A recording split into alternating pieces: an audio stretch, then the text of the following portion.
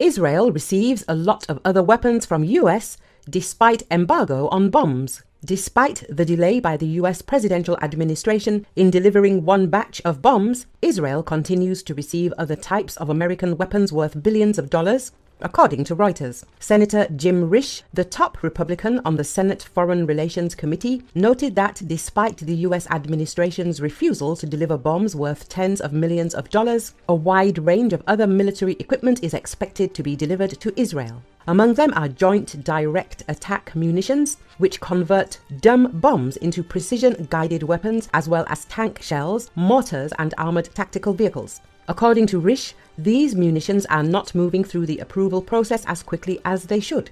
He noted that some of them have been in the works since December, while aid to Israel typically goes through the review process within a few weeks. Meanwhile, Gregory Meeks, top Democrat on the House of Representatives Foreign Affairs Committee, has halted the transfer of an $18 billion arms package to Israel, which includes dozens of Boeing Co F-15 aircraft. He is currently awaiting additional information on how Israel will use them.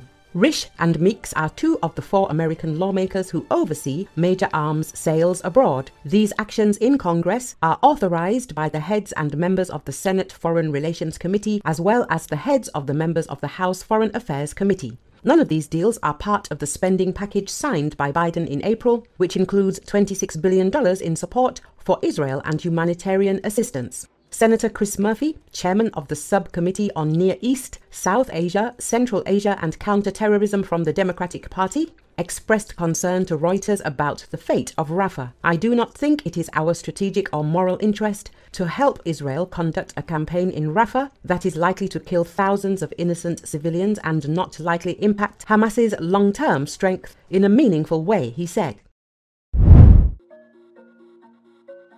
A Victory Day gift from Ukraine to Russia, they struck with drones and missiles. A Ukrainian long-range drone struck the Gazprom Neftekhim Salavat refinery in the Russian Republic of Bashkortostan on the morning of the 9th of May. The drone collided with a fluid catalytic cracking unit. It set a new record by traveling 1,500 kilometers. Gazprom Neftekhim Salavat is one of the largest oil refining and petrochemical production companies in Russia. It specializes in the production of gasoline, diesel fuel and other types of petroleum products. The Baza Telegram channel reported that the drone hit a catalytic cracking unit, causing a small fire. Gazprom Neftekhim Salavat carries out a full cycle of processing of hydrocarbons and produces gasoline, diesel fuel, kerosene, other petroleum products, liquefied gases, butyl alcohols, plasticizers, polyethylene, polystyrene, ammonia and urea. Besides, drones attacked the Pervy Zavod oil refinery in Russia's Kaluga Oblast on the night of the 9th to the 10th of May. Several powerful explosions have been heard in the Zelenski district in Kaluga Oblast. Local residents reported they heard the distinctive sounds of several UAVs flying overhead, after which a fire broke out in the area near the oil refinery.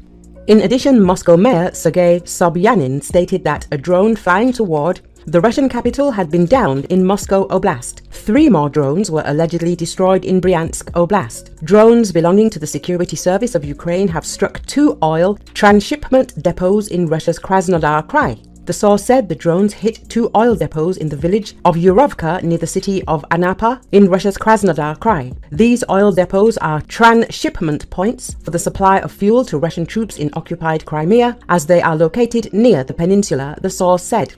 Ukrainian special services officially refrained from commenting on drone attacks on Russian defense industry facilities and the Russian oil refining industry, which supply its defense.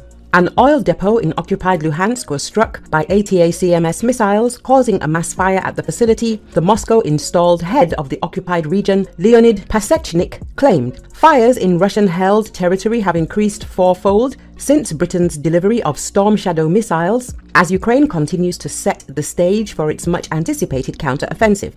Satellite data show more than 900 war-related fires have occurred in Russian-held territory in Ukraine in the last 2 weeks, likely caused by missile strikes. The fires have spanned the front line from the city of Kharkiv in the east of Kherson in the south, at a frequency of more than 4 times as many as the 2 weeks before. According to an analysis by The Economist, the long-range weapons are capable of striking fortified positions. you.